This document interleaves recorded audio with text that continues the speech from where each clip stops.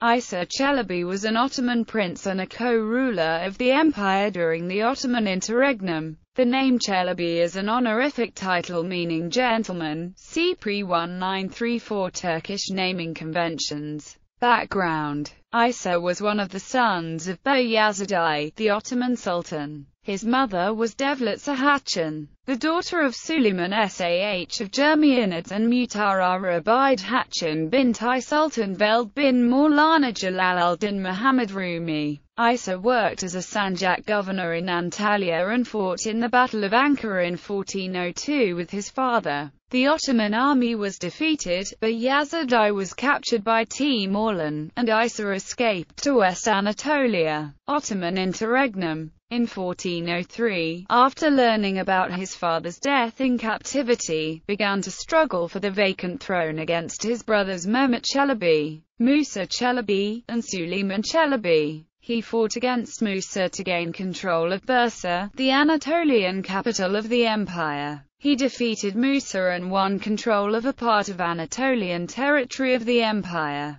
But the European territory, Rumeli, was under the control of Süleyman and the east part of Anatolian territory was under the control of Mehmet. Feeling his lands to be fragile, situated between his brothers on both sides, he signed a treaty of friendship with the Byzantine Emperor Manuel II Palaeologos and refused Mehmet's suggestion to partition the Anatolian part of the empire with him, on the grounds that he was the older brother and was entitled the entirety of the territory. But following this refusal, he was defeated by Mehmet in the Battle of Ulubayt in 1405. In this battle, he also lost his vizier Timurtus, who was an experienced statesman. He escaped to Rumeli over Byzantine territories. He met with Süleyman, who supported his cause in Anatolia. With fresh troops provided by Süleyman, he returned to Anatolia and tried to recapture Bursa, although he failed, allying himself with the Anatolian Beyliks,